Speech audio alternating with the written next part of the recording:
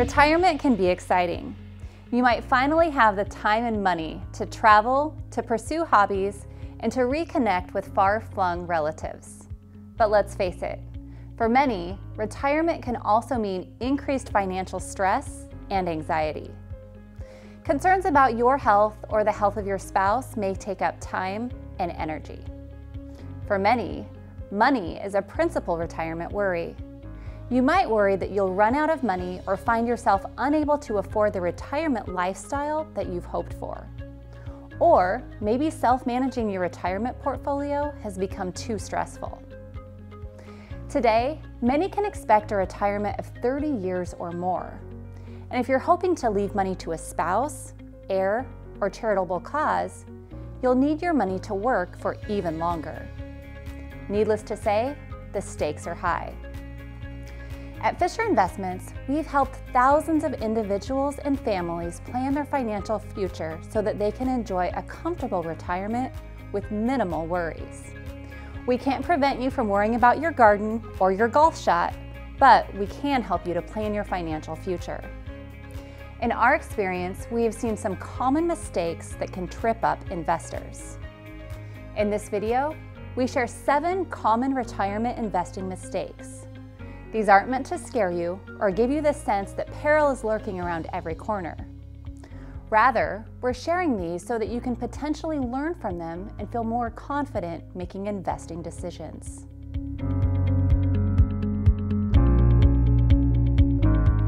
Diversifying your investments across countries, sectors, and individual securities is a tried and true strategy for mitigating risk. When it comes to investing, it makes sense not to put all of your eggs in one basket. Over the years, we have seen several ways investors misinterpret this advice, often resulting in overly concentrated or an inefficient portfolio. Some investors concentrate too much of their portfolio in a single investment and possibly take on more risk than is prudent.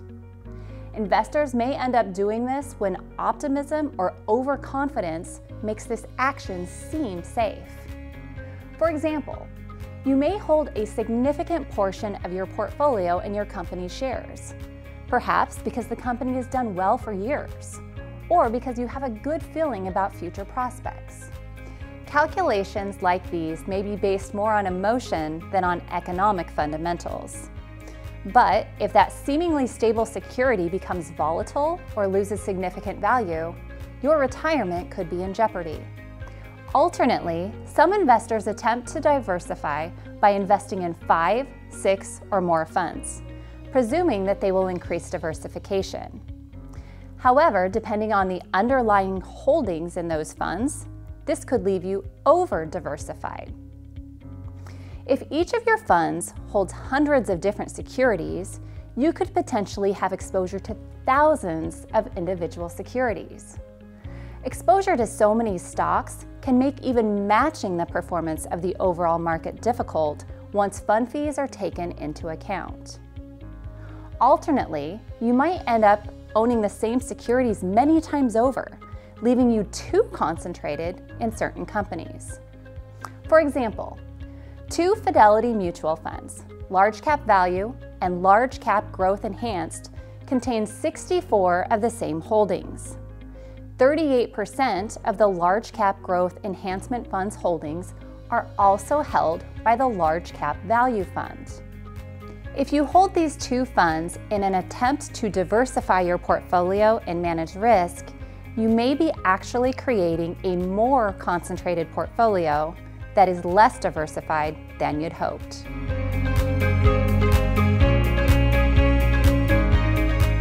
Trying to time the market is almost impossible, and mistakes can be very costly.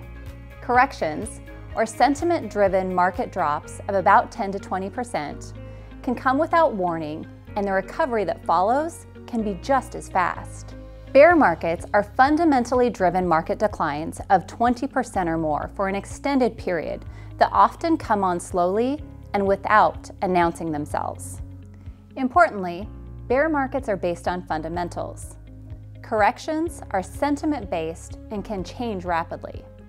That's why it is so hard, even for investment professionals, to time the market.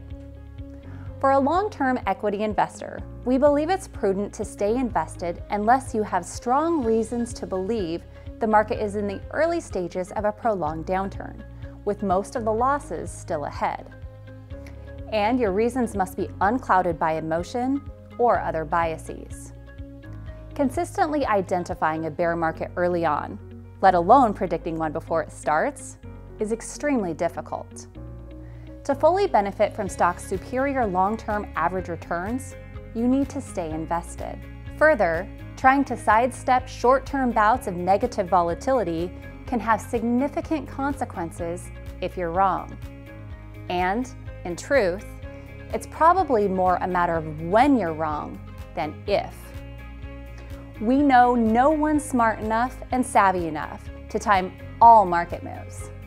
Being out of the market can mean missing important up days, which can add up to huge opportunity costs over time. The S&P 500 index has grown 2,754% cumulatively from January 1988 through the beginning of November 2020. But if you missed just the 10 best days in the market over that period, then your cumulative return would drop to 1,208%, and your annualized return would drop from 10.7% to 8.1%. Even seemingly small differences in your annualized return can have a tremendous impact over years of investing. This exhibit shows how a $500,000 initial investment in 1988 would have grown depending on whether you remained fully invested or missed some of the best up days. Just missing the 10 best up days would reduce the final value of your portfolio by more than half. Many retirees believe that they need to take a cautious, low volatility approach to investing. They may want to create predictable income streams or to protect their principal and their peace of mind. Some stable, low-returning investments may be right to include in your portfolio depending on your investing goals and personal situation. But if you need long-term portfolio growth to reach your investing goals, investing too cautiously could increase the risk you run out of money in retirement or fall short of other investing goals. Trading the stress of the stock market for the lower but more predictable returns of bonds may seem like an acceptable trade-off, but even seemingly small differences in your average annual returns become very significant over time. Say you have a $500,000 portfolio. For simplicity, let's assume that if you invested it in bonds, your average annual return would be 5%, while if you invested in stocks, your average annual return would be 9%. These two rates of return would lead to dramatically different investing results over 10, 20, or 30 years. Often, investors focus on one risk, the risk of volatility, while ignoring other investment risks. It's common to focus on what is right in front of us, and we tend to feel the pain of losses very sharply. Myopic loss aversion, an important insight of behavioral finance, explains the common tendency for investors to focus on short-term losses, because we tend to feel much more pain from losses than we take pleasure in gains. This can cause investors to go to great lengths to avoid losses, even if it means giving up future gains. Investing carries an inherent risk-return trade-off. To earn higher long-term returns, you may have to endure market volatility and accept more short-term risk. However, whether this is appropriate for you depends on your personal situation, goals, and other factors.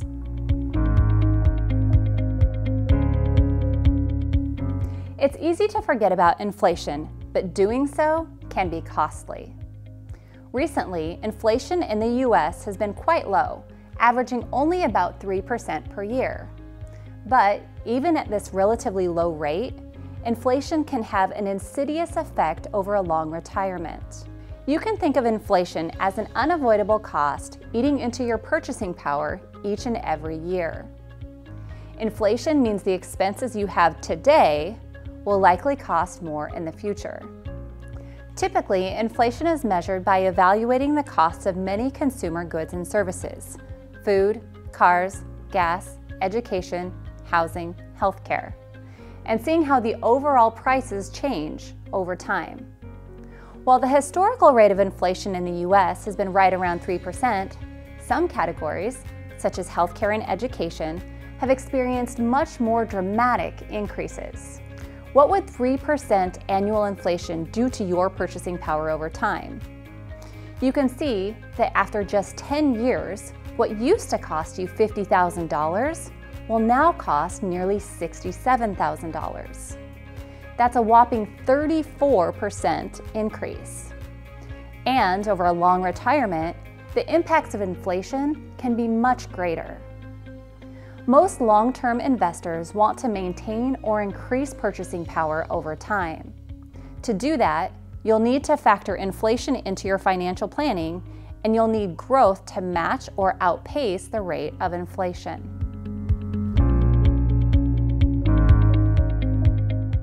Many investors ignore international stocks and invest only in US companies. Some investors assume that they can diversify by investing in US-based multinational companies, while others may have a home country bias and believe US companies make for better investments. Fisher Investments believes investing globally in both US and international stocks is advantageous. Why? Because US and non-US stocks perform differently. Investing in both US and non-US stocks can create a less volatile portfolio. As this graph shows, sometimes US stocks perform better, and sometimes non-US stocks perform better. But any outperformance is temporary, and US and non-US stocks tend to change leadership positions often. By owning both US and non-US stocks, you can create a diverse portfolio and potentially experience less volatility, smoothing out your long-term returns. Social Security is an important component of the American retirement system. And for many, Social Security benefits are an essential source of cash flow in retirement. But your benefit will likely not replace all of your income in retirement. For average earners, Social Security retirement benefits only replace about 40% of pre-retirement earnings. If you have lower earnings, your benefits will likely replace a larger percentage of your income. If you are in the upper income brackets, your Social Security benefits will likely replace a smaller percentage of your income. That may sound counterintuitive, but the Social Security program was designed to reduce poverty amongst retirees. As such, annual earnings above a set amount do not count towards your benefit. The average monthly Social Security payout in June of 2019 was $1,470. This will likely be a very welcome source of retirement income. But remember that Social Security is just one part of a successful retirement strategy. Fees paid for investments or investing advice can add up fast and make a huge difference over time. Paying excessive fees can make it less likely that you can achieve your long-term financial goals. Fees can cost you, no exaggeration, hundreds of thousands of dollars over your lifetime. Let's say you own 2 mutual funds and put $1 million in each. Held your funds for 20 years and didn't take any distributions. Let's assume both funds have matching average annual returns of 10%, but one has annual fees and expenses of 1.5% and the other 2.4%, with both fees assessed at the end of each year. As you can see, all things being equal except fees, the one with the lower fees will put over $800,000 more into your pocket over time. When you think of how hard you worked for your money, it simply doesn't make any sense to pay high fees. In working with our clients and talking to prospective clients, we see these 7 common retirement investing mistakes again and again. Any one of these mistakes, or several in conjunction, can derail your retirement plans. We hope this video has helped you to learn some pitfalls to avoid. Thanks for tuning in. And if you are interested in learning more about how Fisher Investments might be able to help you plan for a comfortable retirement, please contact us today.